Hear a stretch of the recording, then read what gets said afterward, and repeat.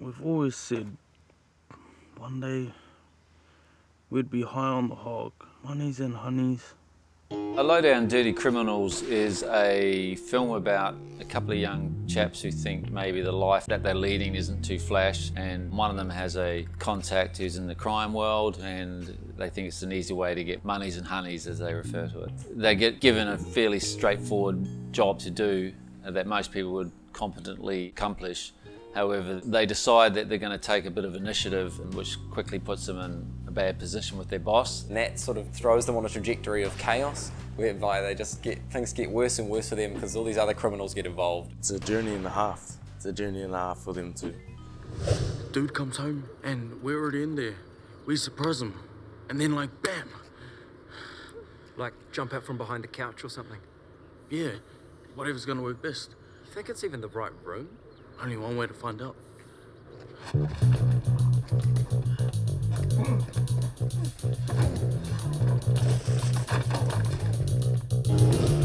The script came about after watching too many Guy Ritchie and Tarantino movies. The first thing that attracted me to the film was the script. I got a phone call on a Sunday afternoon from Paul Murphy, who said, look, I've got this project, would you be interested? I said, hey, look, I'd love to read it.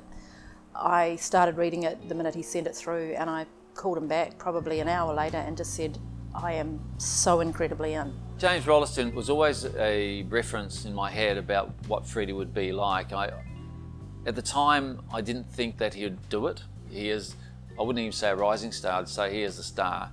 I thought, well, you know, in these situations you can only ask. Through Liz, we contacted James through his agent, and to my delight, he said, yeah, give us a look. And we gave him the script, and I went up and had a one-on-one session with him in terms of having a look at him on camera, and I just loved what I saw, and he's been amazing. Paul and Liz came up with the idea to approach Rebecca. Paul's worked with her before, and Liz had a connection, and we just went, she could be brilliant at this. And it's been really exciting to see, because it's such a change of kind of character for her. She's always been so like lovely and warm. So to see her as a nasty kind of crime boss has been spectacular on set. I never get cast in these sorts of roles. I'm always the mum or the nice girl or kind of the psychiatrist.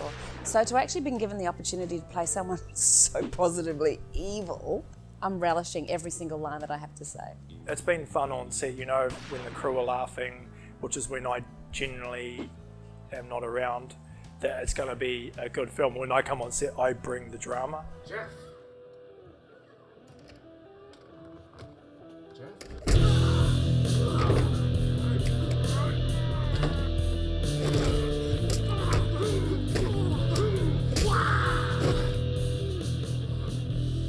Tell us where it is. We'll know what you're on. I have never laughed so much on set. Cohen. That man is an absolute, yeah, I love working with that man. He puts a smile on my face every day, and I look forward to coming to work because I get to play with him and Rebecca, but mostly Cohen. Working with Paul Murphy is awesome. He is a wonderful director. He knows exactly what he wants. He's very calm, he's very considered, and he's got an amazing vision. This guy knows what he wants. He knows what he's making, he knows who he wants in it, and he knows how he's going to do it. So straight away you feel comfortable and you trust him, which is hugely important as an actor.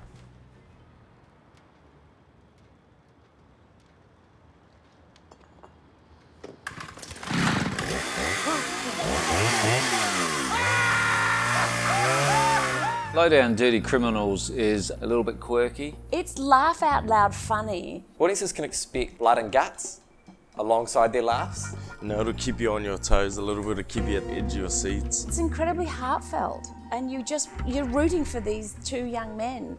They are dumb and dumber, but you can't help but love them, and you want them to succeed, and I think that's why people will love it.